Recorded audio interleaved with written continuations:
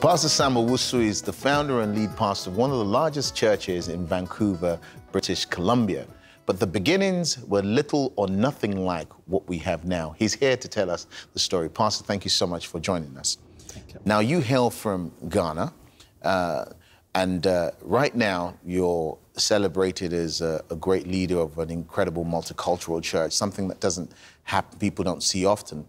But the beginnings, you growing up in Ghana, were very difficult and quite rough. Tell us a bit about the early years.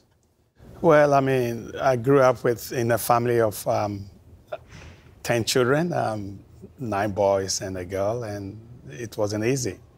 Every day was a struggle. Every single day you wake up, you struggle for everything. Then I happened to, got admitted to secondary school. I was the first of all the 10 children, and so it is there that I actually met Jesus, and everything began to change for me. But let me ask you then, because I mean, there's in between the things you said, there's a lot that happened, but our time is short. Yeah. So you're one of 10 children. You get the opportunity to go to school. Yeah. But I also know you were, in your younger days, you were quite a character. You had your own mind of what you wanted and didn't want to do, which got you into all sorts of trouble. So once you became a Christian, was that it? You were on the straight and narrow and behaved yourself? Well, I wish I could tell you that, but for me, it was a long walk. I mean, there are people that get saved and then they experience a miraculous walk. The things that I've done, I've been through, I guess when I became a Christian, they began to haunt me. And I realized even long into my Christian walk that I needed healing, I needed forgiveness, I needed God to touch me, because there was a lot that happened to me. And so it's been a long healing walk. So now, how did you go from a young man who loves Jesus and just wants to serve Jesus, you know, struggling with some things, needing healing in some things, to, okay, I want to be a preacher, I want to be a missionary? Yeah, I think for me, obviously, I was looking for something. There was an emptiness, there's a cavity in my soul. And that's what got me into alcohol, sex, whatever. I was looking for something. But once I encountered Jesus, I knew that actually this is what I've been looking for. And so I just switched from going after this thing and then throwing myself all. For me, it's like all or nothing. So I became instead of a radical sinner, I became a radical Christian, and it was powerful. Talking about radical Christianity, I've heard stories of when you were younger. Some of the preachers we know now were your contemporaries. You guys would go out and preach the gospel on buses.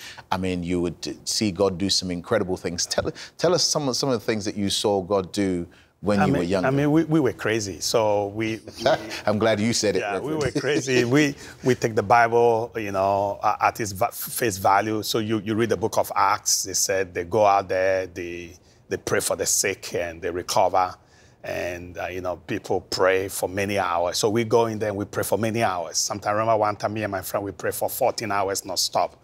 Just wanted to do what is in the Bible, how people can pray all night. And we would do that. And then after that, we'll hit the street. We're going to work signs and wonders, looking for sick people to practice what we have read. What did you find? What were some of the things that happened? Oh, I mean, we saw the blind eyes open.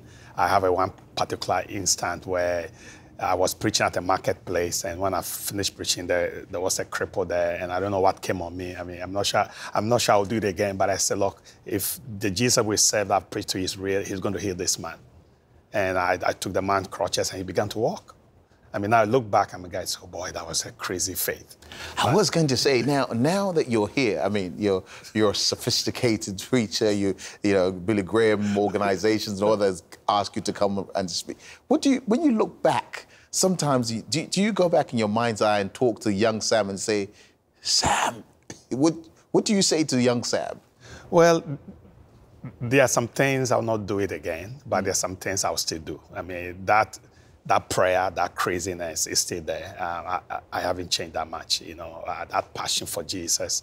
I realize that everything we are and whatever we do start on our knees. And so I still cry upon God. I still go hours in prayer, fasting, That have not changed. So, I mean, we're going to talk some more, but I just wondered from those very powerful days of, the sick being healed. So then you decide to become a missionary. You go abroad. Yeah, not really. I think I got saved in high school. By the middle of high school, I knew this is all I want to do. I don't want to study. I just want to just preach, go into the buses. And I remember my father saying to me, listen, if you don't finish school, you don't pass your exams, I'm not going to let you preach. I wanted to finish first. So my father had a covenant that I should focus on school. And so that's what I did. So I remember the very last day I finished school, I went to my dad and said, I'm done. Now I want to go preach. And he said, okay.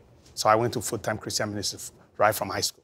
So now, how did you go from full-time Christian ministry in Ghana to, was Kenya your first stop? Yes, Kenya. I realized that this is when the charismatic movement started in Ghana, where young men have reached, we are of age now, we have started churches and things were happening, fellowships, and we didn't know what we were doing. I didn't know I knew that I could preach, I could do things, but we didn't know how to organize people and counsel them. So somebody suggested me about Bible school. At that time, it was Jimmy Swaggart. We were watching Jimmy Swaggart. So I wrote to him. I said, look, this is who I am. And so he actually recommended Bible college for me to go to in Kenya. Wow. And so, yeah, that's how I ended up doing my first degree.